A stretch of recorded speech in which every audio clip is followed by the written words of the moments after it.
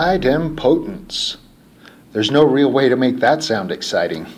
This is a quick hits video on idempotency of cows and REST APIs. So what is idempotence? Well, Wikipedia says idempotence is the property of certain operations in mathematics and computer science that can be applied multiple times without changing the result beyond the initial application. What? That's what I hear you saying anyway. So let's try something else. Let's say you have a cow. And one cow is great, but having another cow along with that would be fantastic. So you hire a sire service to impregnate your cow for a certain fee. So question, after you guarantee that your cow is now pregnant, should you hire another sire and re-impregnate the cow? Can your cow get more pregnant? Based on my research, I don't think so.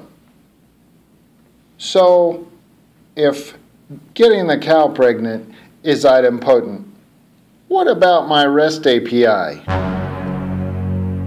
Well, let's say, for instance, we are working on a user's collection.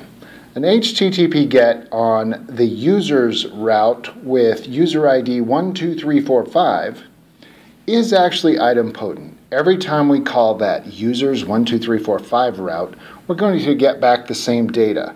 So we can read that guy multiple times and get the same result, assuming someone else doesn't change it behind the scenes. As a sidebar, the HTTP spec calls the GET method safe, which means it should never be used to alter data. Okay, what about the put HTTP method? Well, put /users/12345, that should be idempotent also. Here's the deal. If you send the same data in every time with your put as an update, then we should have the same end result. Okay, delete gets a little weird. The HTTP spec says that delete is idempotent.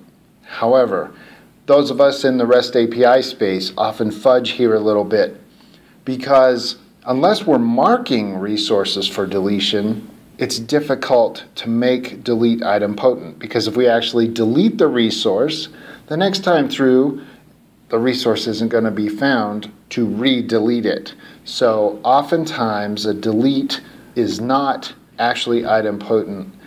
A delete a second time can actually return a 404 or not found if you're actually deleting your resources behind the scenes, say a user from a database.